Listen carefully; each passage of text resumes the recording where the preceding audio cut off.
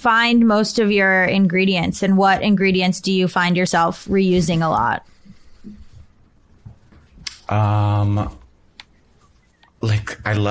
So grocery store wise, love Sprouts, love Trader Joe's, and I will say, love Whole Foods. Something like Whole Foods, whole paycheck. Like, yes, it's expensive, but I am shocked sometimes because I think sometimes vegan foods are cheaper at like a Whole Foods, a Sprouts versus like a Ralph's, a Kroger.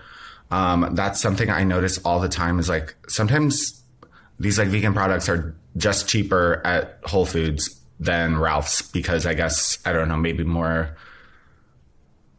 people go. Another thing I notice is when I go out of town, food is way more vegan food is way more expensive back in St. Louis than it is here.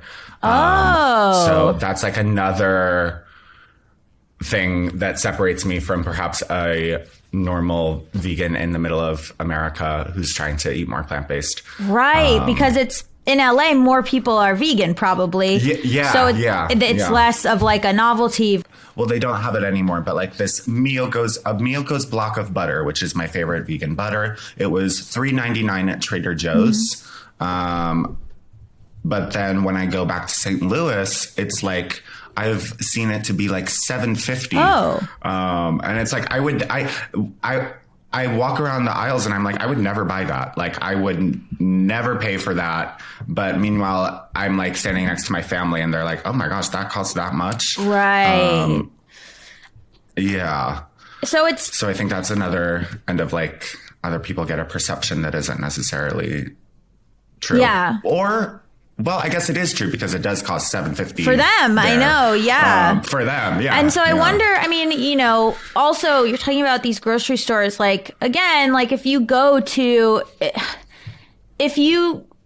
go the vegan route of buying the expensive sort of vegan branded things, but you just eat vegan, you can go to like Ralph's or Smart and Final or like, you know, these, grocery stores that are less expensive, and just not get the like hip vegan stuff. Yeah, sure. Another big thing is sales. I am such a sale fiend. Whenever like literally the other day, I was coming back from a restaurant and there was like a Whole Foods in the same shopping center. So I just like walked into Whole Foods, went straight to the plant-based section, looked for the sale tags, didn't see anything I wanted, and then I left. It's like, frankly, a hobby of mine is going to grocery stores and buying things on sale. But something I've been doing now for the past 2 years is Miyoko's, that brand I was talking about.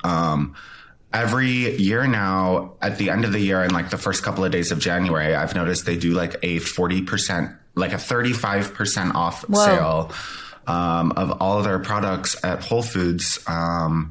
And so I've been stocking up and freezing them. I still have ones from last year